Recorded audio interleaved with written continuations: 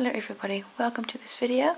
We're already on week 6 of the Crochet Along Nuts About squares. For week 6 we're making this square. It's called Bavarian Beauty and has been designed by Heather Gibbs. First you need to make 3 of these squares, each in a different colorway that I have stipulated on my blog. Then after you've done your 3 squares, you add an extra row to again get to 44 stitches per side. In this video I show you how to do that extra round. Again, the extra round you do in color A, and I'm going to be using stonewashed yarn because my square is also in Scheepjes stonewashed, in combination with a 3.5mm hook.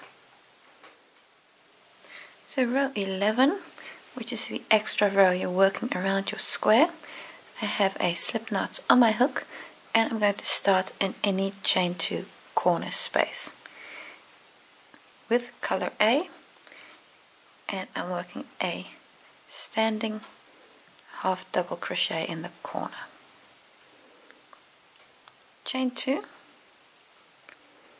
and another half double crochet. Now I'm going to go to the straight edge. You're going to skip the first stitch. The reason is you have 43 stitches along this edge. Everything went well. You have 43 stitches and we need to go to 44 stitches. We're going to add 1 stitch either side in the corner.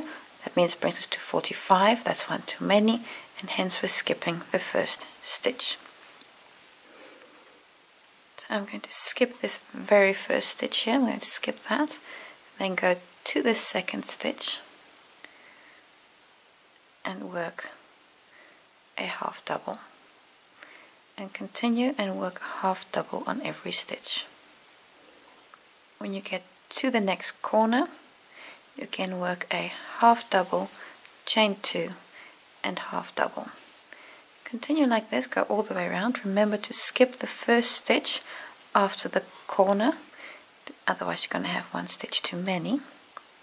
Skipping the first stitch after the corner, then do a half double on every stitch, and in the corner you do a half double, chain 2, half double. You come back and you're at the first position again, close on your first stitch with a slip stitch.